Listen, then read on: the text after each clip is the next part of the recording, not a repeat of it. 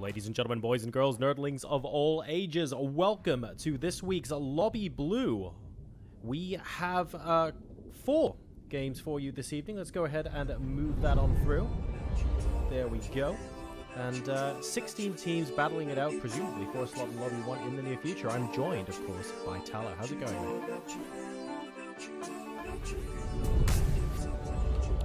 Everything's been pretty good. We're hopping into the play now. Things very, very exciting indeed. And I'm very excited. This is the first time we're doing Auzom. The blue lobby is incredible. We have lots of top teams in here. Digital Chaos, Team Kinguin, Crimson Esports, No Loot Gaming, TBD, Royal Banditos, AVANGAR, GamersOrigin, Ronin, House of Nobles, Finstack, Team Red Zone, MyTech, Team Random, BlanQ, and Alternate Attax are going to be competing for a win in game number 1. We can already see now a 1 o'clock to 7 o'clock plane coming up on Erangel. What's going on here?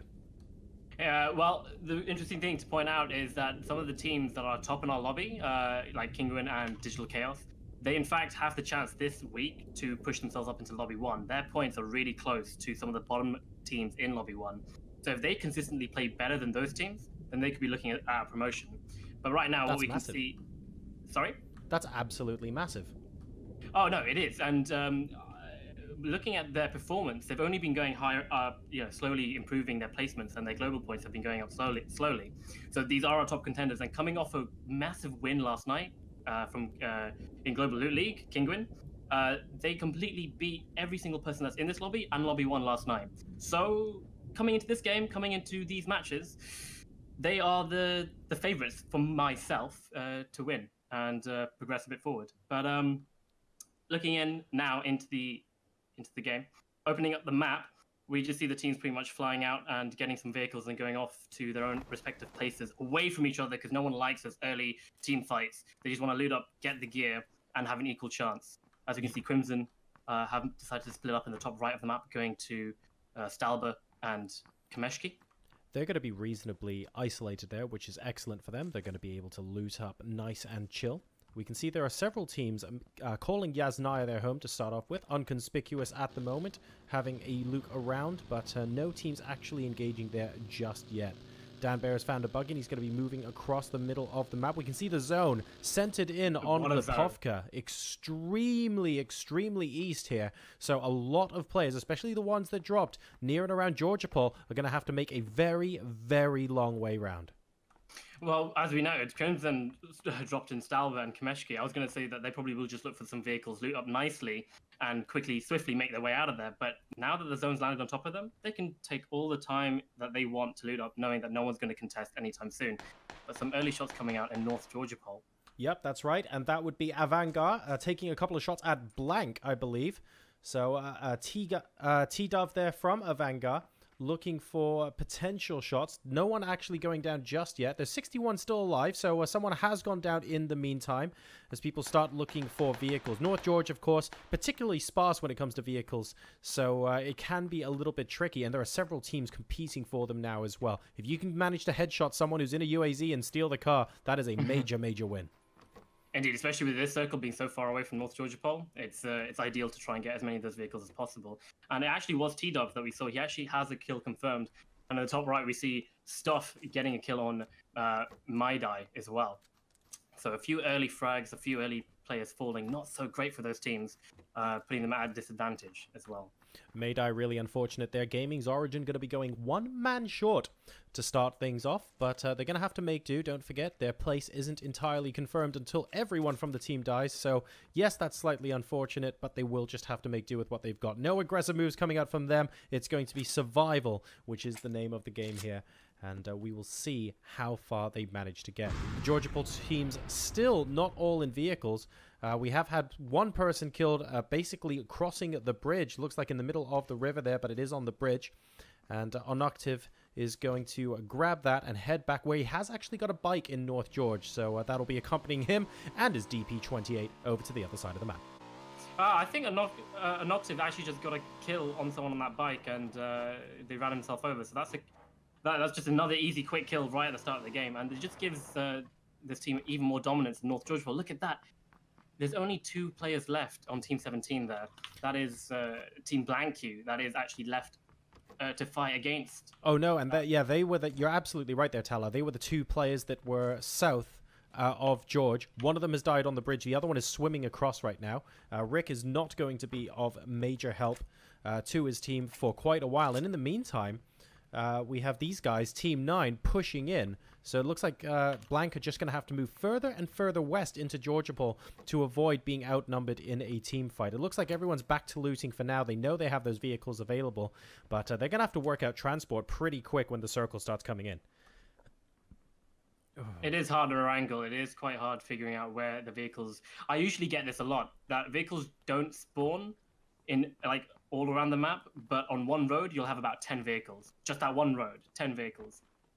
So it's quite annoying, but let's see if these teams can actually find the vehicles and make the way. Good old Milter car park. I remember those days. Oh. That's why I stopped dropping North George, man. I can't deal with these circles anymore. It's too much stress. Oh. Well, also the other interesting thing is that we have to talk about the circles. We have a different circle set up for competitive for Auzom. Sure. Which just means that later on down into the game, towards mid to late game, the circle speed is a lot slower, so you don't really need those vehicles towards the end. But it tries to favor you to fight a team instead of trying to outrun the circle. But to make it fair, to make the circle still a threat, the damage of the circle has been increased later on. Sure, so which makes sense. Yeah. So you don't have to think about the circle as much. You don't have to think about the circle over fighting someone, but you still have to have it in the back of your mind. Absolutely. Rick's now slowly rejoining his team in North George. By the way, there are several teams driving and getting towards the circle now. The circle, of course, centering approximately on the Povka, on the east side of the map. 59 people alive, still all 16 teams left in this game. And, well, interestingly, a couple of people from Digital Chaos actually moving west, so it looks like they might be looking to get a piece of the action as well, see if they can sneak an extra little bit of loot in.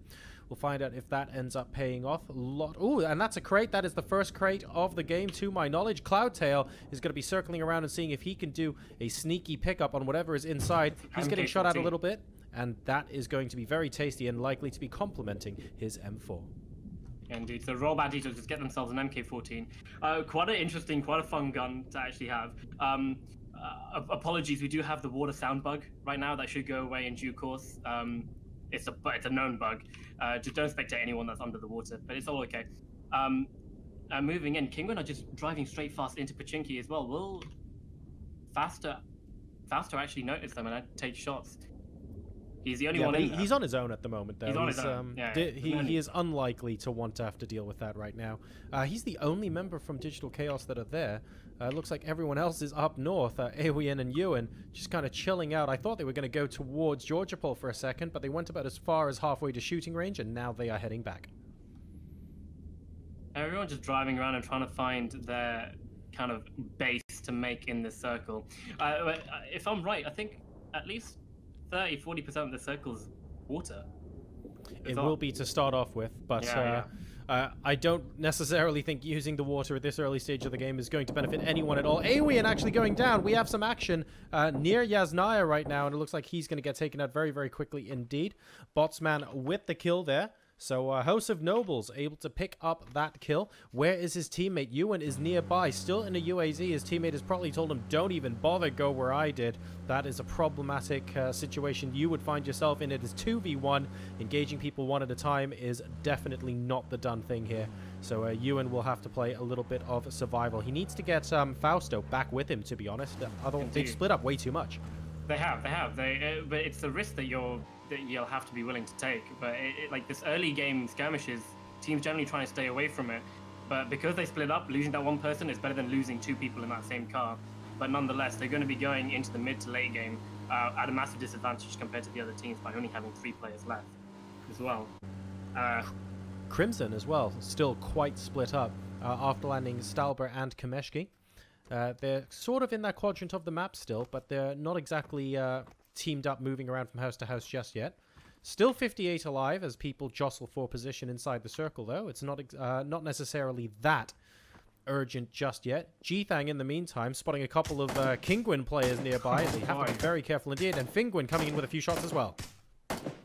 He has actually tagged him up quite a bit, and now they're just going to make a fortress of those UAZs and that one Dacia and just hide behind it so they can return shots. The interesting thing is that they're really far away. They are hitting them up a tiny bit, but I don't think that they will be looking to secure any kills. And Kinguin are saying that it's a lost cause. Let's find this dip, and they might try and fight back, in fact. But I was going to point out that, you know, just taking those easy pop shots against a team that is driving past or whatever, you have the chance of getting that one kill. But most importantly, you do damage to their armor. You make them use their meds. You make them use their boosters. Yep. And effectively in this game, your armor and meds are an economy. Because once you have them, you're not really going to be looking for any more. You're not going to be looting up later. And meanwhile, Larson picks up T-Dub. He does indeed, and he finishes off that kill as well. So Kinguin out in the open a little bit, but with plenty of vehicles to shield themselves. You can see here the Erangel car park is alive and well, and they've managed to take the lobby down to 57 people now as T-Dove goes down. We were watching T-Dove a little bit earlier. He is part of Team TBD, T-Bone TV, Froz, and Balok, somewhere else on the map, presumably. But unfortunately for them, T-Dub will not be joining them in the next circle. We're finally getting people in now, and still, by the way, outside of the action, as Alternate Attax goes one man down, we still have a team in North George. Classic TSM strat coming out there. classic TSM strat. I'm a fan, I must say, of this strat. But meanwhile, Attax, they're trying to stop anyone getting into the circle. JoRoSaR, in fact, took down one of their teammates, and he's super low, and he's still in the blue. Can he actually get taken down? He cannot. He's going to get away just to skim his health, and Lurkson is going to be res back up while all these vehicles just make their way. That's Team 13. Finstack making their way straight past the attacks. Massive convoy of vehicles coming into the circle now as we get to the business end of things. Oh, and JoRoSaR does actually go down, but the play zone will be the person who gets the credit for that. It looks like a teammate will be able to help him up. But that's what happens when you're extremely low. And don't forget, of course, the damage from the circle isn't negligible. You can't ignore it forever. Take a couple of bullets and you are liable to something like this happening. So that's going to deplete their med stock, of course. You'll have to use some of those boosties coming into the circle. And it's very much a finite supply. Most of the compounds you might find yourself in, well, guess what? They'll be taken by someone, and looting is extremely dangerous at this point in the game. You know, I absolutely love this, what Kinguin is doing. They've just found a dip in the road, and they're like, you know what? We don't want the compounds. Home now. We don't want compounds. Like, we'll just defend here with our cars in this dip. And it's working. It's working for them. Because they're right next to a road where vehicles are most likely going to go past, and they will light them up. And if they don't finish those vehicles, you have the people in the compounds just east of prison that will continue lighting them. As you can see, Vascu and people who are fighting them at the moment, trying to take back shots. Well, who needs a compound when you can make your own, right? I mean, completely and utterly viable there, and they're doing a fantastic job of defending. Vascu taking a couple of pot shots over. Oh my God, that dip in the hill is a very, very long way away. Trying to land those shots with the SKS, not really getting purchase on them just yet. I think he managed to get a tag off, but that is about it. So every bandage counts, I do suppose. And a lot of action going on in the west side of Lipovka. Team 14 and 7, both in action here. And then from Team Red, so Gavan is going to be inside a hut seeking shelter temporarily. I'm trying to work out who they're shooting at right now. Is it Cloudter? It could actually be. No, they're surrounded at the moment by Team 16. So that's Team Random and Royal Banditos going at it basically in the open here. It is. Cloudtail's actually even the scoreboard here by taking down one person. But Stoff comes around the corner and takes down two. And the third, he's just got a massive flank on. Oh dear, that is disgusting. The last person. That's Oakji, right? Yeah, that's Oakji to his left. But that's 3 people he's taken down by himself. So he's just saved his team from complete elimination. And this could be the first team to go down, JoRoSaR. Not a single team has been wiped out yet. Oh, it could indeed. Cloudtail gets taken down by Mole Manners now, and it looks like they're going to be rushing through, trying to look for that final kill. Pride going down elsewhere too, and there we go. 16 teams, 54 alive. Still somebody there, holding on by the skin of their teeth. Raffi looking lonely across that hill there. But I think the rate at which people... Oh no, pardon me. Yeah, OPG. He managed to get away in the dasher. So is he the only person alive now? Yeah, he is the only person. Yeah. He just got out of there. He was just like, no, not at all. But meanwhile, people going straight past Yasnaya. Keen does get taken down by Fausto and Ewan. Oh no, and that's absolutely disastrous for Digital Chaos, of course.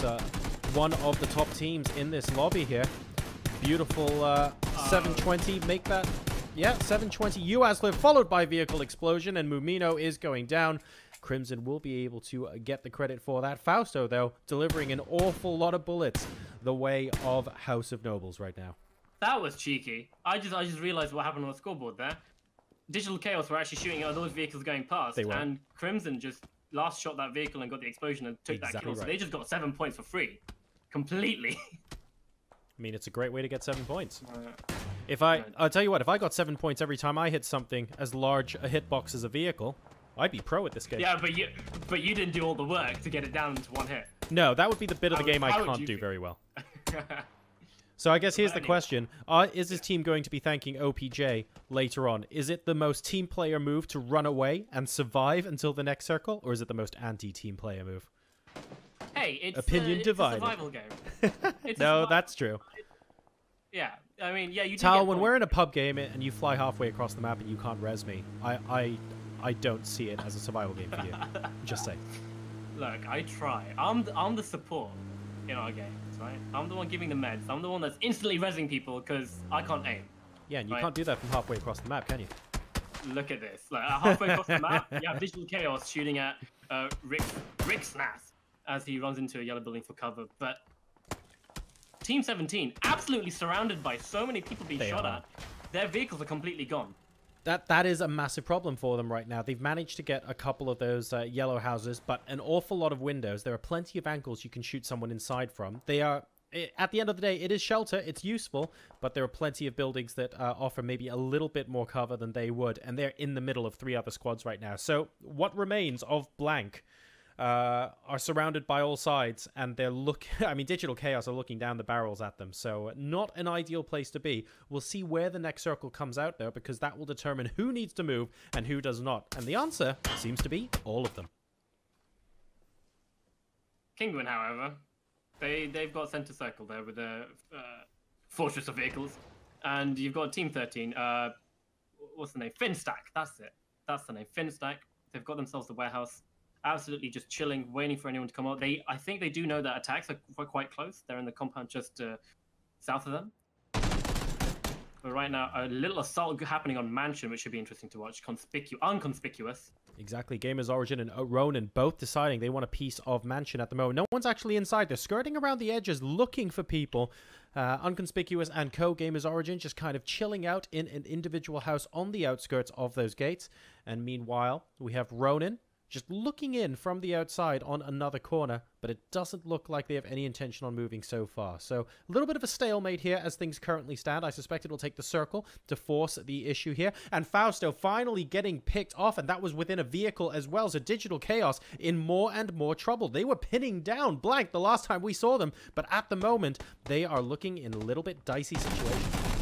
Yeah, they just got into their vehicles and drove straight past Team Random, and they were just ripe for picking, but just looking at the map, Digital Chaos have only Ewan and Jokers left alive, and they're just going to be going straight into Team 14, and down goes Ewan as well. Exactly the same thing. Team Red Zone finding those kills, and Digital Chaos out of the game. The first team to fall, bottom of the first game. My goodness, this is absolutely not what we would have predicted in game number 1, Talha. Not at all. Digital Chaos being the first team to achieve, or rather be full wiped. Not the situation they wanted to find themselves in. We now have Alternate Attax back in the action, though. Not much time for rest over here. They're taking a couple of pot shots, but aren't able to get any additional kills. 15 teams left in the game. Digital Chaos, ladies and gentlemen, are first team casualties of the evening. That's quite unfortunate for them, because in this lobby, in Lobby Blue, they are the team that has the most global points. So if they can just kind of play a lot more consistently in the next coming game, they still have that chance to get into Lobby 1.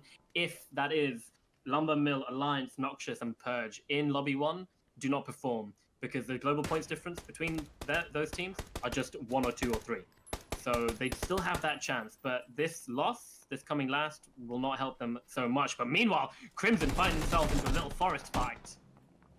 Raffi, unfortunately, being the victim right there. And that's 2 more explosions. Is that? Oh, beautiful stuff. And Rick, as well as Cudtastic, going down there. Crimson NB just constantly chucking the frags over, looking for those additional kills. A couple more explosions coming their way. Raffi extremely low.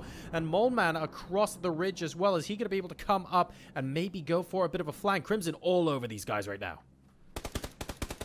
NBS trying to find stuff. They are just going to be pushing. They know they've got the dominance. But Moleman is running out of there. But do they know that they're going to be running into Ronin as they come out? They need to find cover. But the forest is probably the best cover that they had. They should just stayed and fight. Team Random. There's a very real chance right now that Team Random are the next team out of this game. Moleman and Co. Extremely dicey situation that they just about managed to dodge Crimson Esports, but what are they going to do from this point onwards? BlanQ as well, a little bit of an endangered species at the moment, and Kinguin eye up another crate. Are you serious? They haven't moved and they get given a crate. But anyways, OPG is still alive. He's holding strong. He is actually following the action very slowly from behind. He's made his way into Mansion, the last player alive on Royal Banditos. He saw the rest of his team get wiped out, but he's in the middle of all of these other teams. And Kinguin, on the other hand, they find attacks. Drubsy gets taken down, and he's going to be wiped out of the game. You should know better than to drive past Kinguin at that close range. Alternate Attax going to lose a member right there. And Kinguin continuing to build on the car park fortress. People are potentially looking at the crate, but they certainly won't be when they see these guys here. The rest of Alternate Attax having to take a different route into some safe area of the circle. So, heading over into top right, though, could be a problem because they're going to run into Crimson as well. This top right quadrant of the circle is going to become a hotbed in a couple of seconds. Meanwhile, Timmy's is trying to find his fight here on this little god compound on the outside, and so is Slishy. But you've got Butts just remaining in the little hut, playing it slow, while G-Thang has the bigger building. Exactly right. So Timmy and Sid can't really come around the side of that in case G-Thang manages to get an excellent angle from them within the house. That's going to be a little bit of a problem. Timmy also doesn't have a helmet on him anymore, so tricky situation. Oh, that's good. Dear, oh dear. That's good. They just got a nade onto Butts, and now G-Thang is the last one here. So it's basically a 1v2, but he needs to kind of outmaneuver them at this point. But the nades, they're pretty sick, are quite strong. Exactly. Butts obviously stood no chance against that. Really excellent timing with that throw. And a great way to break the stalemate here. The rest of the nades don't appear to be getting him. G-Thang out the left side of the house now, or backwards as far as Timmy's is concerned. A little bit of a peek, not quite able to find it. He rushes out, but he gets eliminated. And as a result, we have another team eliminated from the contest. 14 teams remaining here in game number 1.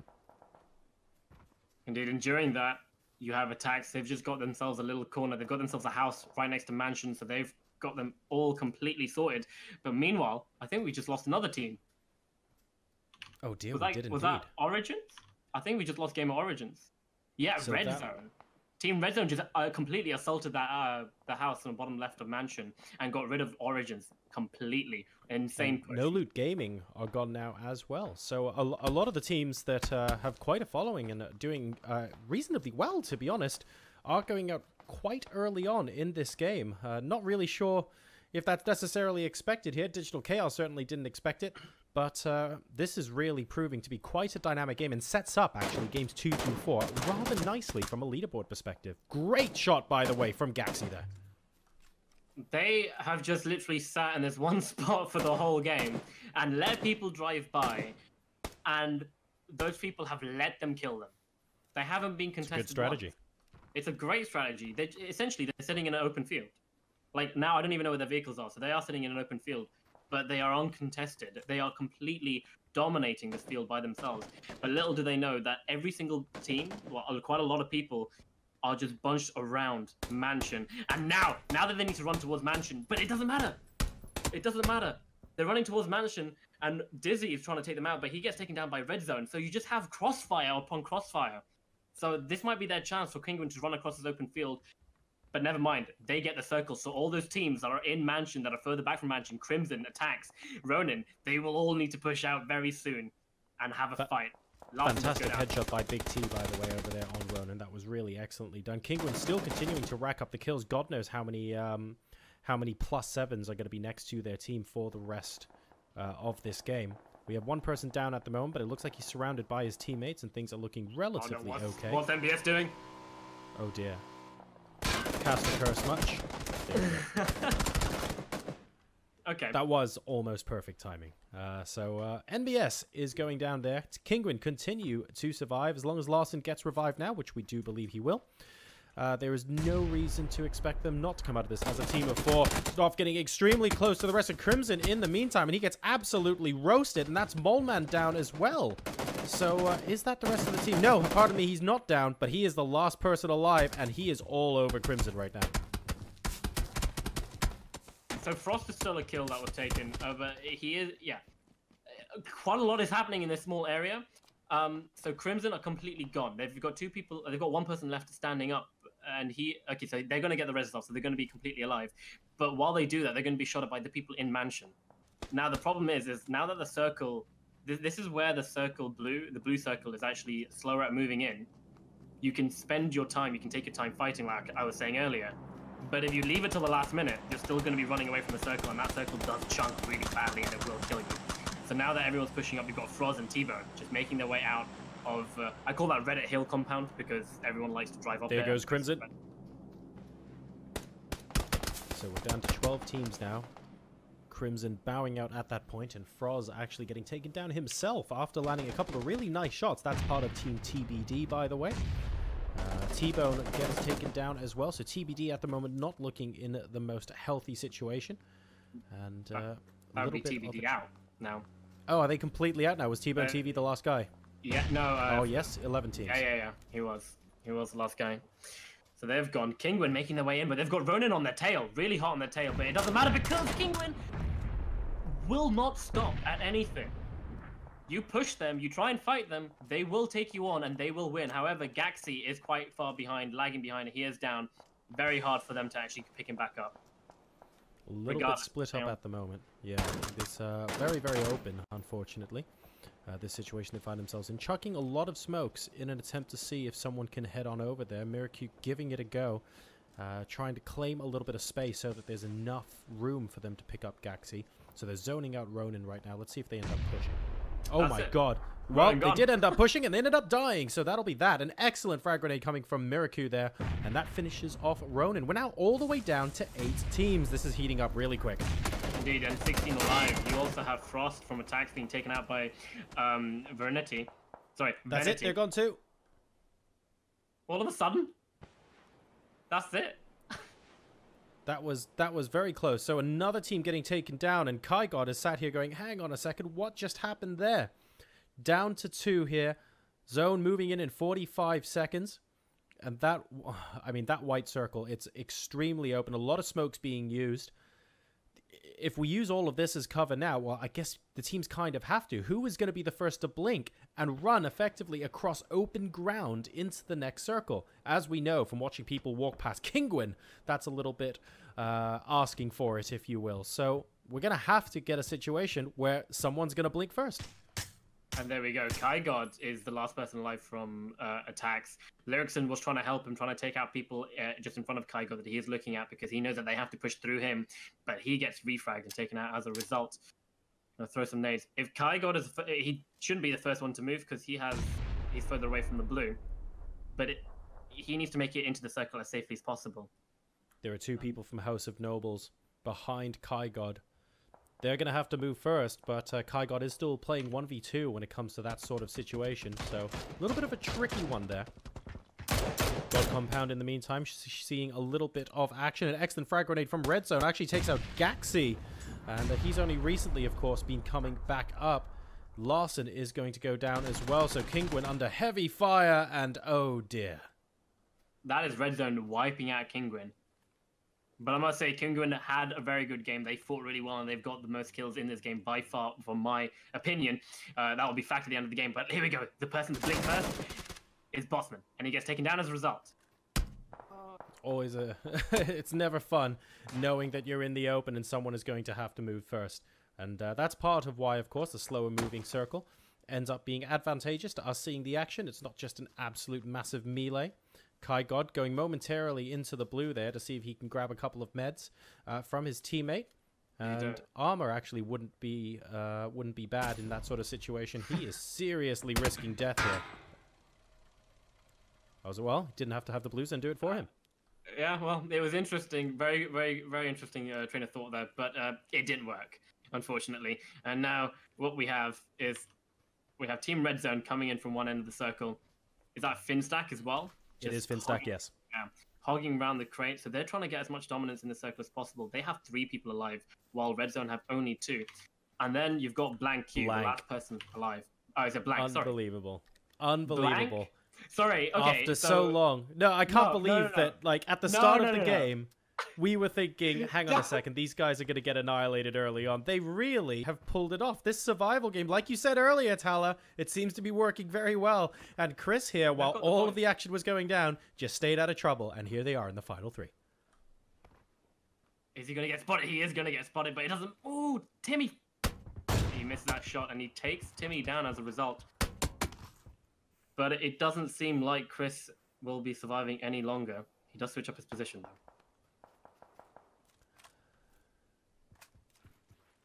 Seeker still firing shots north, and in the meantime, Team Red Zone just kind of chilling out on the southeast edge of the circle. They're not that far away, to be perfectly honest, but they're also not actively looking and trying to take shots. They're just focused, ideally, on letting the other team sort of take each other out, and they want to be the ones to fight the victor. You can tell from the way they're moving. They're observing, but they're not aggressively moving into any of these situations. Chris, keeping an eye out, but we have got that res coming off behind the tree.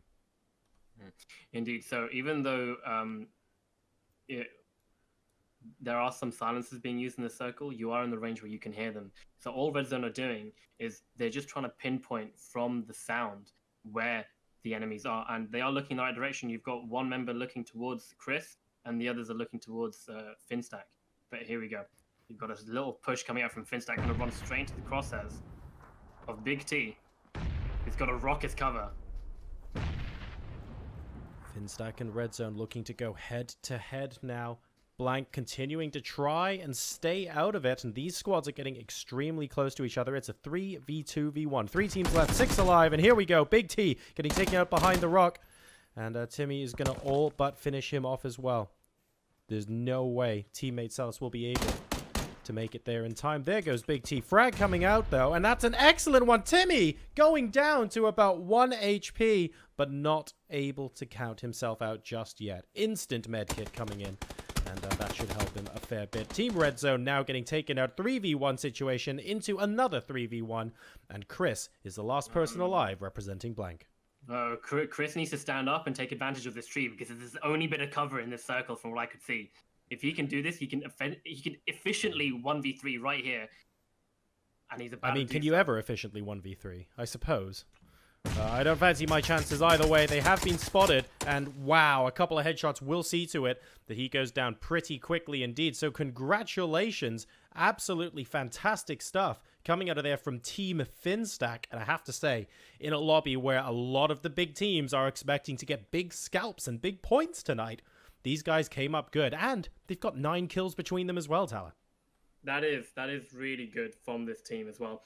You know, Kinguin, they're 6th. They're going to get some points. They have a couple of kills between spread out between everyone there. But interestingly, Chris with 3 kills only, but he carried the rest of his team to rank number 2, and that is quite a lot of points for them to go forward from this. So really excellent game coming out from there. This is what I like about PUBG. It's PUBG, right? We know that Kinguin is a good team. They've just come off from a really big win last night. But because it's so different every single game, you can't predict what happens. And that's what makes every single game, its own individual story, really interesting. Consistency is important. Digital Chaos were the first team out. Kinguin still managing to finish 6th. What's going to happen in round number 2? Ladies and gents, we'll be heading to a brief break. And when we come back, round 2 of 4. So we will see you after this.